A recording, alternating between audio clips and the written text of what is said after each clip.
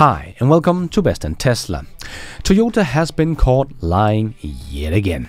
And the numbers show they might have peaked in Europe right now, but they will start their very fast fall from grace in about 8 months. Because everything that is set in place by the European Union turns out to be a match made in hell for Toyota.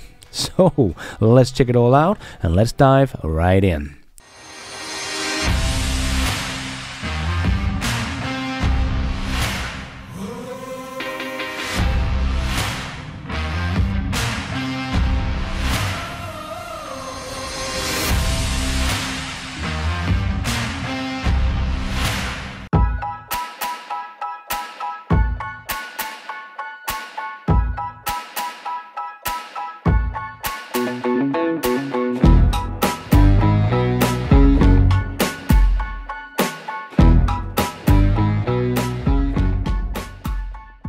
So, Toyota's European sales in the first quarter increased 10% year over year, outperforming the European market. So that is a very good news for Toyota, right?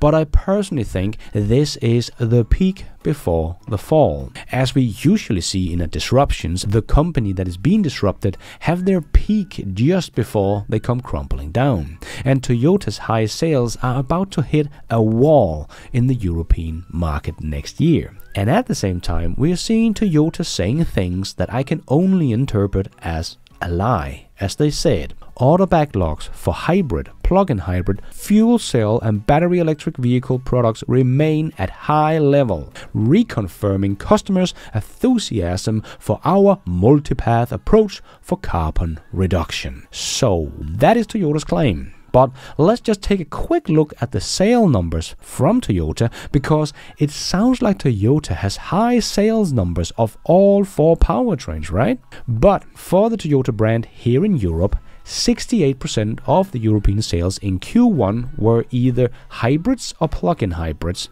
and 29% were ICE vehicles, and 3% were BEV, and 247 Mirais, the hydrogen car that Toyota managed to sell, well, that represent 0.08% of the overall sales. Trying to say that it currently offers a real choice between battery electric vehicles and fuel cell vehicles, and their customers are really excited about these options, seems misleading at best, or just straight up a lie. It is clear from the sales figures that what Toyota is claiming doesn't match up with the actual situation. I of course don't know what the actually order backlog looks like, but looking at the sales numbers, it is clear that their hydrogen vehicles are a complete and utterly sales flop.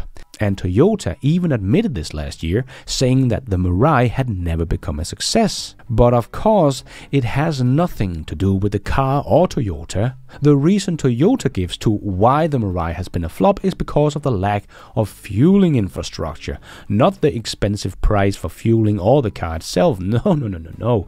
Only fueling infrastructure. Well, that is also why someone like Tesla has built their own charging network together with growing their electric vehicle business.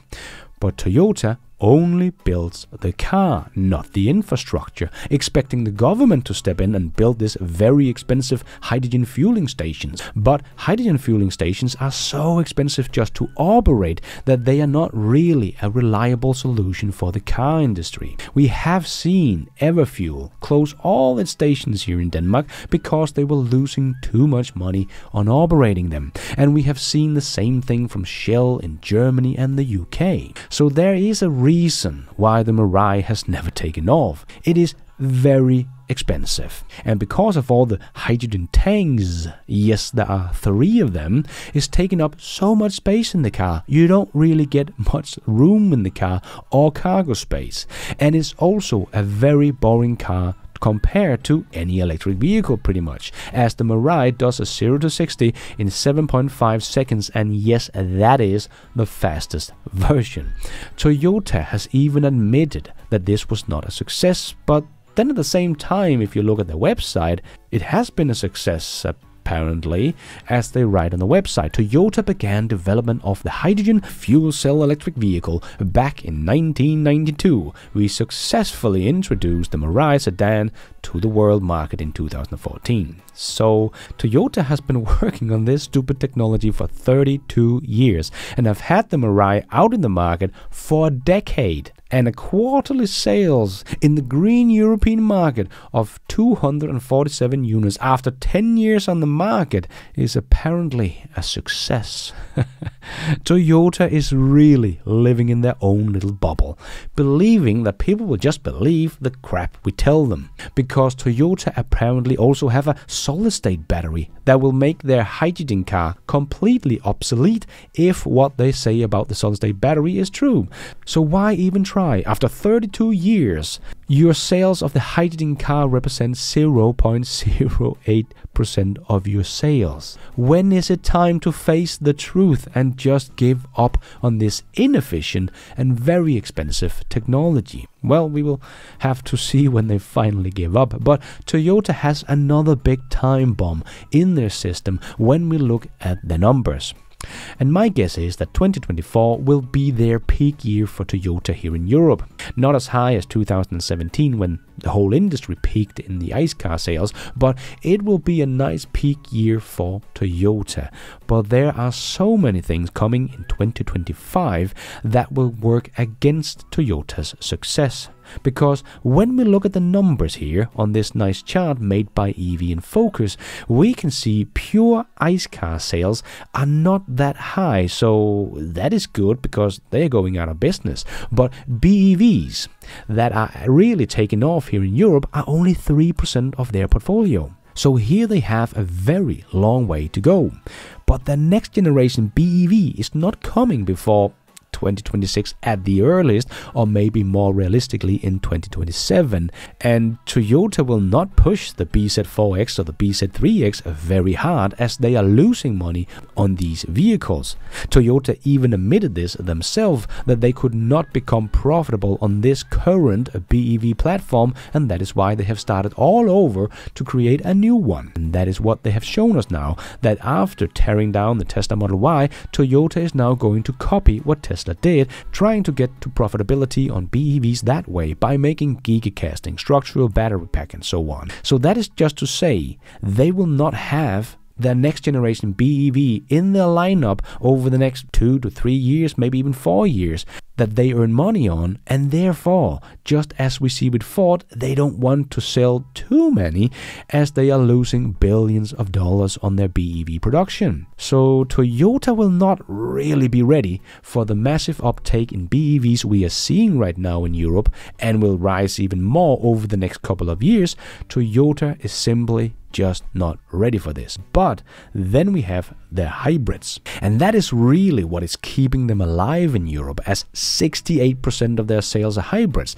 But that is going to be a huge problem in only about 8 months, because as I made a whole video about, the European Union is about to make the emission targets in Europe stricter already next year in 2025.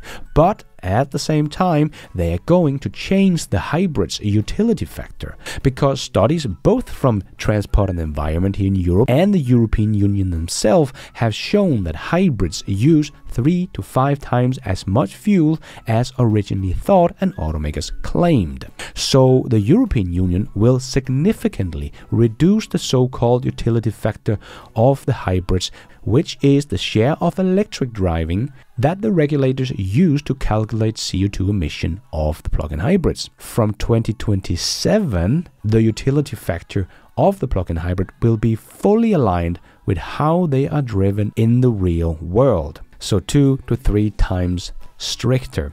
So all of this will work against Toyota's 68% of their sales. They will already next year get less emission credit for their hybrids, and in only 2.5 years they will be worth only about 1/3 of today's emission credit. So even if Toyota could sell 3 times as many hybrids in 2027, they would only get the same kind of emission credits for them as they do on 1/3 of the sale today. And as Toyota's sales already consist of 68% hybrids, they can't really sell 3 times as many hybrids in only 2.5 years, as 2/3 of their sales today already consist of hybrids. So the only way Toyota will be able to hit their even stricter emission target next year and in 3 years' time again is by making a lot more BEVs, which they don't want to because they will not be ready with a BEV platform that they can actually earn money on by then. And I don't think hydrogen is going to suddenly explode in sale, as they have gone nowhere for 32 years. So what should suddenly change now? They are still expensive and inefficient. So I really think Toyota is heading for some very bad years over the next 5 years, as their biggest powertrain they are betting on is going out of fashion, as their true emission has come to light. And 29% of their production of the ICE powertrain will be going out of business. And the hydrogen powertrain will go nowhere, as we have seen over the last 32 years, and they will not be ready with the powertrain, BEV, that is taking over in Europe, and the European Union is slowly or fast, depending on your definition of slow or fast, but within the next 3 years, they will kill off the plug-in hybrid here in Europe. And I see this as a good thing, as many use the plug-in hybrid in the commercial fleet, but because the company cars usually pay for their fuel as well, the employees don't really want to charge up the batteries as they have expired because the fuel is free. Then the extra weight of the battery means that the plug-in hybrids emits more CO2 than a pure ICE car vehicle. As Transport and Environment showed in their studies, commercial hybrids use about 5 times as much fuel as they get credit for today. And remember, most of these plug-in hybrids are bought with substantial government subsidies in the name of fuel economy, and it's all just a big lie, as they pollute 3 to 5 times as much as we give them credit for. So Toyota will definitely not have long before everything goes sideways, here in Europe anyway, as they are focusing on the wrong powertrain and not ready for the right powertrain in high volume production before the end of this decade, which I believe will be too late, and we will see the Nokia of the car industry take a bow and become a much smaller player if they do survive. Remember, Nokia also had their biggest year ever in 2008, the year after Apple showed off their iPhone, and they basically died only 4 years later, and that was not as capital intensive an industry as building a car, but it was all over from their peak year in just 4 years' time. And don't forget, all of this work on hybrids is, no matter how we look at it, only a temporary strategy, as the ban of ICE cars in Europe in 2035 includes the hybrid electric vehicle, as they are nothing but ICE cars with a tiny little battery in them. So we already know that the hybrids in Europe only have 11 years left. So why even bother all this capital and time and making the car we already know is obsolete? It just seems very stupid and short-term thinking. So I don't really see Toyota surviving very long here in Europe anyway, and they will probably focus more on China and the US, as hybrids will not be seen as the polluters they really are, but as green alternative to the ICE car. But as Transport and Environment and the European Union has shown us, if you drive your plug-in as an ICE car, they pollute even more than a pure ICE car. So let's see how long they can be living the lie in China and the US before they start following the European real-world utility factor of the hybrids. And Toyota is definitely as confused as ever, saying hydrogen is a success, but at the same time admitting they are a flop, and lying about how happy customers are for their hydrogen cars, even though their sales represent 0.08% of their sales. It's hard to find a car company more confused than Toyota. They are pointing in all directions and saying, this is the way forward. And thank you for watching. And until next time, take care out there and be nice.